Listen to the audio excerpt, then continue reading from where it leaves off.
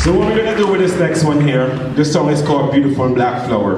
And I wrote it from the perspective of my experience as a black person walking through this world. And I want to dedicate this to all the young children out there who are dealing with the realities and all these systems that are in place to keep us down.